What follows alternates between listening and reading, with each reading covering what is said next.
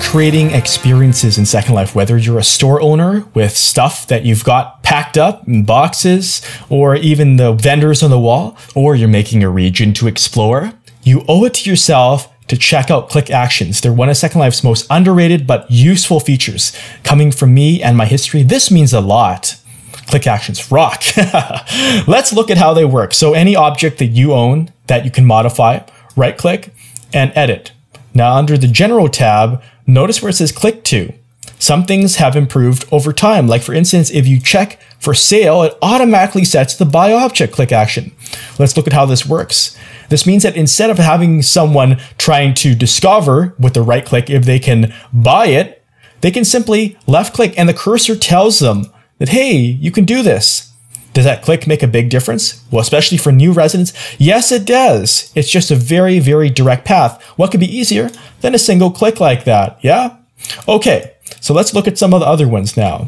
Another one of my favorites is sit on object, which can also be used in tandem with sit scripts if you have more advanced seating.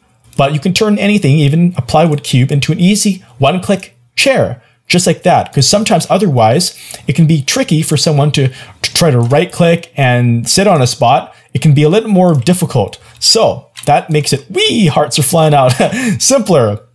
Right click and edit. A new one in Viewer 2 happens to be zoom, which means that, hey, if you're far off from an object, it's a sign or something someone wants to see, of course, click and zoom makes it simpler like that. We're still considering that one, but make use of it while you can. If you have a really cool story, send it to me, please.